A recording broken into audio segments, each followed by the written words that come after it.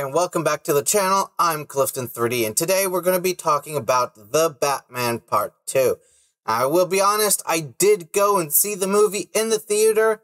When it came out, I thought it was pretty damn awesome. I mean, I had my gripes here and there, but overall, I really thought the movie was good. So, that being said, I am kind of looking forward to Part 2.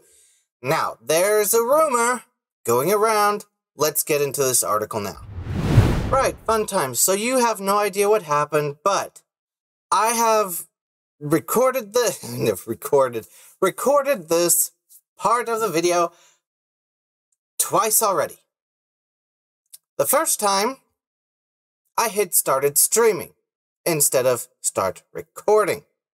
The second time, I hit recording, but apparently the button didn't accept my click. So, oh boy, here I am for a third time. Ooh, come on, calm down, calm down. So, I believe I have said 3 times in a row now that I am a fan of Joel Edgerton. I liked him in the prequels of Star Wars. I thought his character in the Reva show was alright, but everything around it was just bullcrap, and we all know that.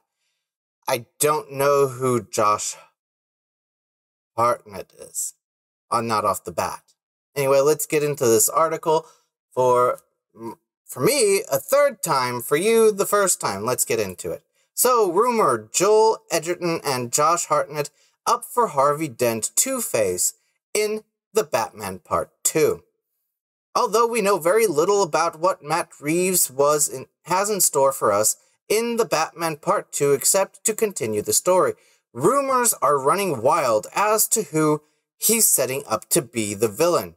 The latest speculations indicates he may take a page out of Christopher Nolan's playbook for sequels and anoint Two-Face as the next foe to beat. What's more, Reeves may have narrowed down his top choices for Harvey Dent, according to John Rocha of the Hot Mic podcast. The next man to play Big Bad Harvey, Two-Face, might either be Josh Hartnett or Joel Edgerton. Rocha's co-host Jeff Snyder hadn't heard anything about this from his sources, so he's skeptical about it. But it's out now, so remember, take all of this with a grain of salt. I know I've talked about so many things in between this article and the other. Boom, it's gone. These are momentary thoughts, so damn. These choices are very intriguing in their own right, as both have ties to the role of the Dark Knight. As a favored choice of the director, Hartnett was a heartbeat away from playing Bruce Wayne in Nolan's trilogy. He passed to leave his stamp on comic book cinema in Sin City and 30 Days of Night before taking on smaller, less visible projects. I'll be perfectly honest, I have not watched Sin City and I have not watched 30 Days of Night. I probably should at some point. Are they any good? Let me know down in the comments below. Whereas this could be an opportunity for redemption for Hartnett, Edgerton may see a choice to take on a deeply challenging role to increase his growing profile within the genre of major IPs like Star Wars. Now, I do remember saying Star Wars is no longer a major IP. Just look at it. Nobody watches it, nobody cares about it, and all we want is for Disney to give it up. Star Wars is no longer a major IP. I know that at the beginning of this part of the clip, I said that I like him. I thought his role in Star Wars was great. I even liked it in the Reva show. That being said, everything else around Reva was bullcrap and it was shit. Nobody cared about it. He has already worked with Christian Bale in Exodus, Gods and Kings as well. So inheriting Two-Face isn't beyond the pale of connection. As is the case with Dent, things might boil down to chance.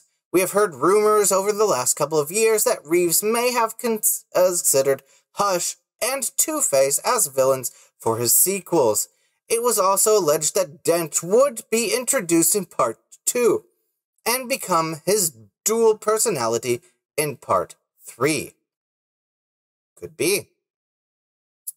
These rumors are not confirmed, but given Reeves and DC's affinity for Long Halloween, they might come true.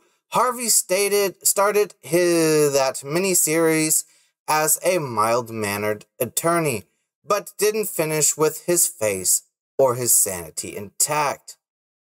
Adding the returns of Riddler, Penguin, Catwoman, and Barry Conan's Joker makes the circle complete.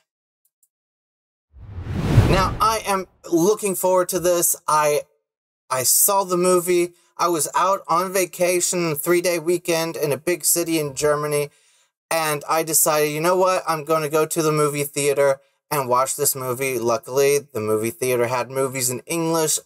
Awesome. I loved the movie. I thought it was pretty good. Yes, I have my gripes here and there about a few things. I'm not going to get into it, but I did enjoy it, and I'm looking forward to this. Harvey Dent is a great character. I'm looking forward to seeing him. If it's not him, if it's Hush or any other character, I'm excited to see what they do. I hope they give this movie a great story. It will come out in October 25, so we still have some time. I'm sure we are going to get more information as time goes by. We will find out who is going to be the villain. We were going to find out who is going to be acting, and I hope that we get some trailers dropping. Oh boy, I'm looking forward to reviewing those with you. Anyway, let me know down in the comments below, what do you think? Who would be your choice for Two-Face? Let me know.